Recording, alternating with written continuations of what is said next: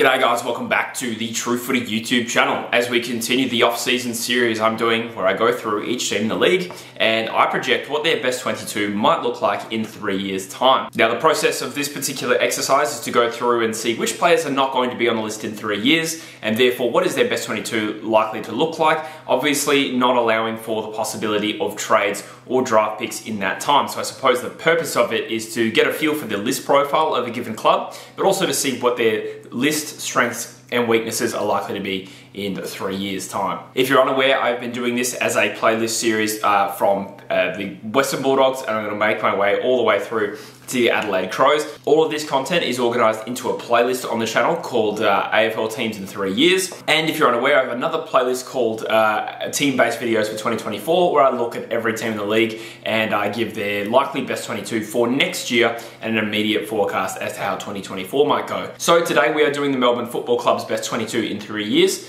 And if you're unaware, I did do a Melbourne video for 2024, which I'll put as a link that way. You can click on that link and find the video. I really hope I'm pointing in the right direction. But without further ado, let's get into the Melbourne Football Club. So the first part of this process, as always, is to go through the list and work out which players are unlikely to be there in 3 years, which is of course speculation, but that's all we've got at this point in time. So I've gone through and picked out quite a few players that were likely to be too old in 3 years' time to still be playing AFL football. Jake Melksham at 35, Max Gawn at 35, Stephen May at 35. All of these ages are by round 1 of the 2027 season.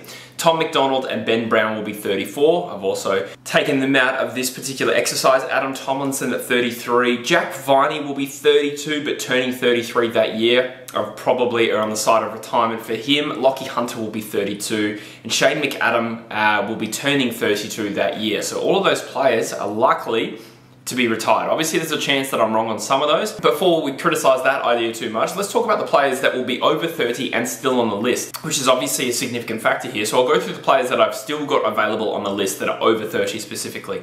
Jack Billings will be 31, Christian Salem, Christian Petrarca, Alex Neil-Bullen, Ed Langdon, Joel Smith, Jake Lever, Marty Hoare, Angus Brayshaw, all 31 at round 1 of the 2027 season. So there's a lot of players born around like early 96, late 95, which is kind of odd. But yeah, when you consider that's how many 9 or 10 players there that are over 30 still on the list, it kind of justifies a lot of those other retirements. So what I learned doing this is that Melbourne, obviously they don't have an old list, but it's an aging list. And in 3 years' time, there's going to be a potential real drop-off in experience, which they need to bear in mind. But that being said, they have taken 2 first-round draft picks this year, so I'm sure they're aware of that. So with that all in mind, let's talk about what I think the best 22 could look like in 3 years. And I say best 22, I really mean best 24.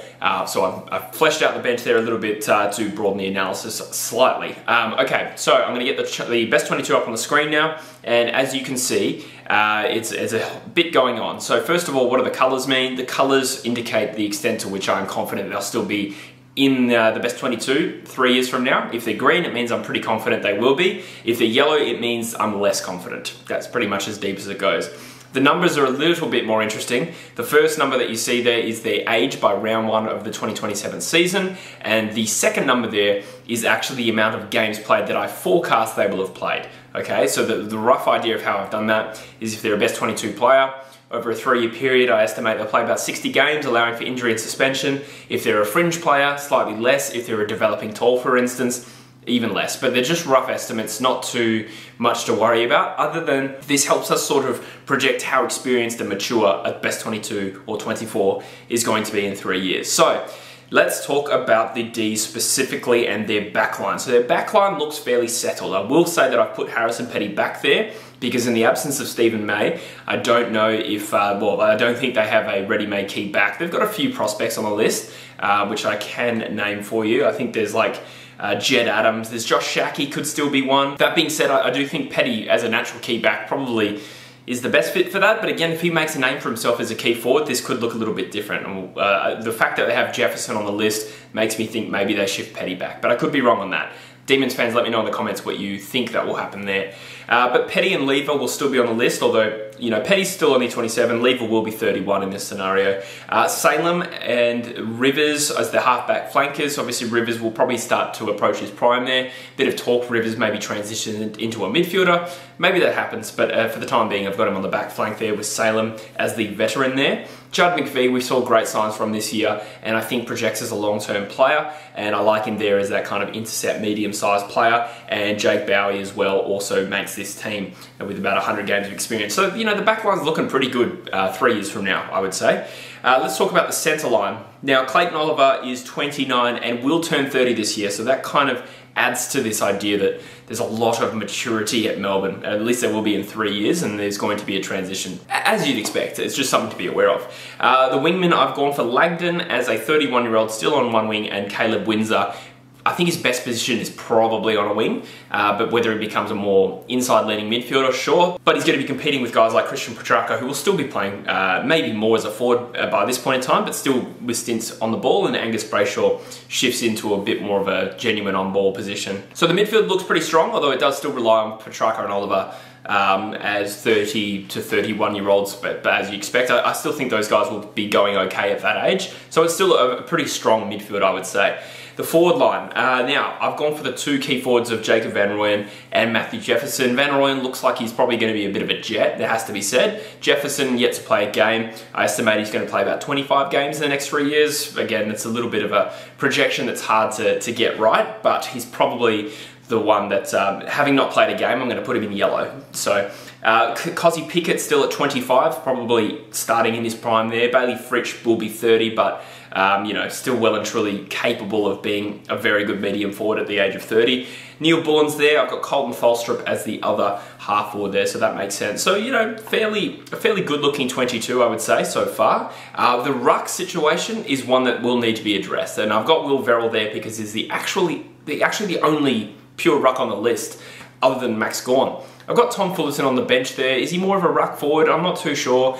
In reality, you know, if he can play ruck here, he would be there instead of Will Verrill. But I just went for the more pure ruck in Will Verrill, but you could switch those around. Regardless, I think Melbourne will be needing to trade in a ruckman whenever it happens that Max Gawn decides he's retiring from AFL. So, you know, Max Gawn could still be playing at 35, but I thought it would be a bit boring if I left in all the veterans, so I decided to look at what might be the case if Max Gawn's not there anymore. So the bench is then full of guys like Fullerton, Spargo. Spargo, I think I've got in yellow there.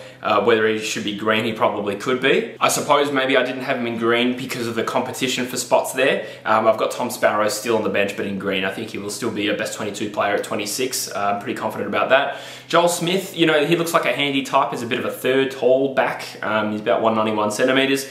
But in yellow because he will be 31 at that point. Blake Howes, again, he went pick 39 in the 21 draft, I want to say. Hasn't played a game yet, naturally will stay in yellow, but one I'm sure the D's will hope finds his potential. The same thing with Taj Woden. I think he's played a handful of games, but largely unproven as a young midfielder there. So overall, even with like 7 to 10 retirements or whatever it was I had for the D's here, it's still a strong looking 22. However, it will need some key reinforcements. So a lot does rest on Jefferson at least making the grade at AFL level. If he can be a decent 1-2 punch with Van Rooyen, they're sound there. Their backline will be sound. The midfield will be decent. I think it could use a little bit of support coming up from within below, rather. And the ruck situation is a gaping hole that the D's need to address, that's for sure. Now, outside of the 22, I left out someone like a Jack Billions just because I'm not too sure.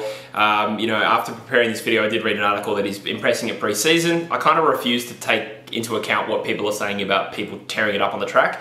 So he could still well and truly be in this best 22, and I could be wrong, but he will be 31 turning 32 in this particular year. Cade Chandler is also a player that didn't quite make the cut for me. The only next midfielder I have out of this team is Keenan Brown, who was just rookie listed through the father-son process as well, son of Nathan Brown. And I don't know a whole heap about him, but nonetheless, probably drafting more midfielders is a non-negotiable there. Bailey Laurie as well has played a little bit at AFL level. I just had him just outside this 24. And same thing with guys like Marty Hoare, Josh Shackey, Daniel Turner, Jed Adams. Just didn't quite make the cut for this particular team. But, you know, that team, considering the amount of outs for the D's potentially over the next 3 years, that's still a fairly strong team. Mind you, at this point in time, they're then looking and thinking, wow, this team's a little bit old, but by then they will have had, you know, new draft picks and stuff to consider. So I'd say a genuine ruck whether it be drafted or traded in. Maybe they should go for Braden Pruce or Luke Jackson. Obviously reinforcing the midfield so there's a transition period after, you know, guys like Viney and Petrarca have moved on, because this team maybe is a little bit on the older side. They could still win a premiership, but it really relies on what they do in the next 3 years for sure. But overall, a pretty well-rounded team. Naturally, if Harrison Petty stays as a forward and that works successfully, then maybe Jefferson becomes more of a third tall forward that may or may not be suited more to his game anyway from memory, and then they would just need to draft a key back. So overall, they're looking in pretty good shape. Be interesting to plot the development of guys like Trent Rivers. Does he become more of a midfield option there, or does he stay as that sort of medium-sized defender? I'm not too sure. Tom Sparrow as well, does he become a genuine on-baller? I think he has that potential from looking from the outside, but I'm not too sure either. So for me, as far as I'm concerned, you know, the window that Melbourne have to win premierships is arguably while Petrarca and Oliver are still firing as a duo. They could survive a little bit without Max Gawn, as provided they get someone decent in as a ruck option, but their midfield on paper looks very, very strong in general, and their backline again looks sound, and that we know that's a strength of them now, and is likely to still be a strength of theirs in 3 years. So anyway, guys, that is my take on the Melbourne Football Club. Yeah, a bit more of an older list than I had anticipated. I didn't realise that, you know, in 3 years we'd see Alex Neil-Bullen at 31. Like, I feel like that guy just got drafted. But let me know in the comments what you agree with or disagree with, particularly D's fans. I'm sure you guys know your reserve players better than I, so help fill in the gaps for me, and be interested to hear from you guys in particular. But otherwise, hope you enjoy the content, and I'll see you in the next video, guys. Cheers.